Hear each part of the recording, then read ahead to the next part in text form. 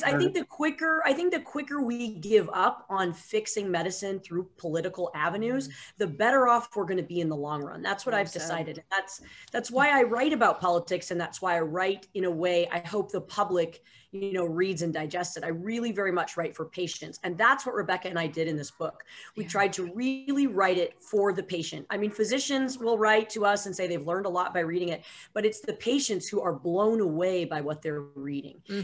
Many of them don't even realize a nurse can call themselves a doctor. They don't realize a PA can introduce themselves as a doctor or have an independent practice.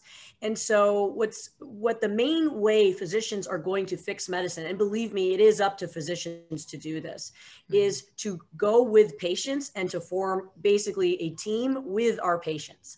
So we got to go back to the old thing, where you listen to the patient long enough, they'll tell you what's wrong with them. It's the same. If the physicians start talking about what the problem is, us saying it's not good for us is not a way to talk to patients. It's not good for patients. Yeah. I mean, that's it. Patients are dying. That's the position. That's where we have to get the attention. So talking to people and talking to the public is the answer to this. Yeah. And that's thank you for that. Thank you. I've had this has been my driving force with our nonprofit organization. I say, you know what, we're not going to have any real change. What I'm working against, my mission is, unnecessary amputations, but there's this incredible lack of awareness amongst the public and even providers as to what is happening out there. And you look at the 5-year mortality rates when somebody has a non-healing wound or an amputation, et cetera. And it's worse than most forms of cancer, and the parallels are real.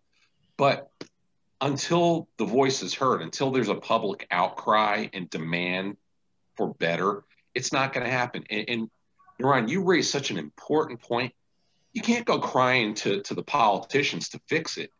We've already given up so much of our power as physicians, whether it be to insurance companies, whether it's to, administrators, however it works. And so we've got to take that back. We've got to say, hey, wait a second. We know our field better than anybody. Why are we letting them make decisions that are having an impact that ultimately are hurting our patients? When we're the ones who take that oath to do no harm, we're letting these clowns make the decisions that are ultimately hurting the people that we care most about. Well, and I think with the patients, as the lady said, I think the key word to me in dealing with that is transparency.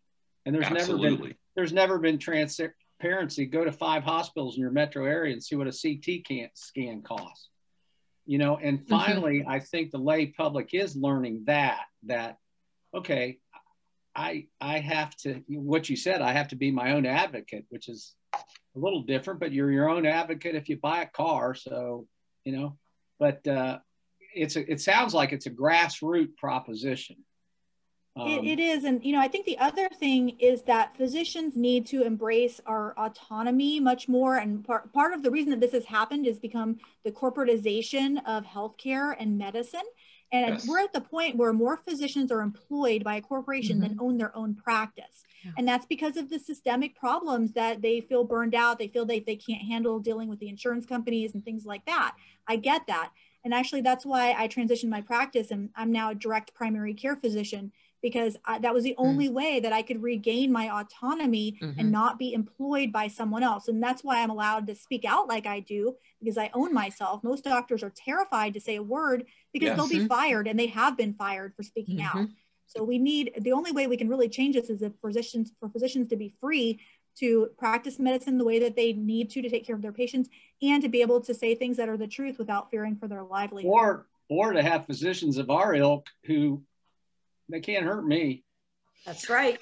That's right. None of the 3 of us, we got this white colored hair. They can't hurt me anymore. I'm happy to stand on a mountaintop and scream about your book. And I'm gonna offer one other additional thing that I have been complaining about for a long time, and I might offer some salty language here, but something that people have heard me say repeatedly over the more than 40 years that I practiced is if doctors don't get together and lock arms and act as one unit, rather than pissing on each other about whose specialty belongs to this procedure and that sort of thing, we're going to find ourselves in a lot of trouble. Well, here we are. Mm-hmm. You know, here we are.